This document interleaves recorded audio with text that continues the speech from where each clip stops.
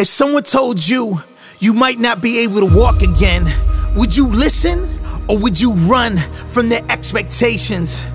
And if someone says you can't do something knowing you are fully capable, do you just stand still or do you fight to prove them wrong?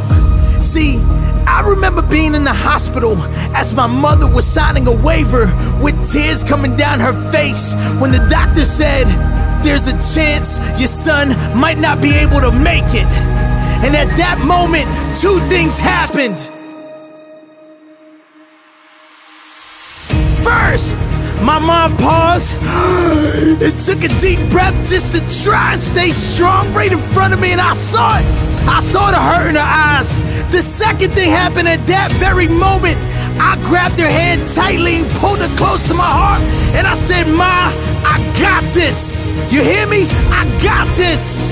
For me, it was that simple. I got tired of listening to people tell me what I can or cannot do, no matter their profession, degree, or social status. I'm in control of me because I will never be a joystick that someone else can control. I'm not playing no more games, you hear me? I'm tired of that.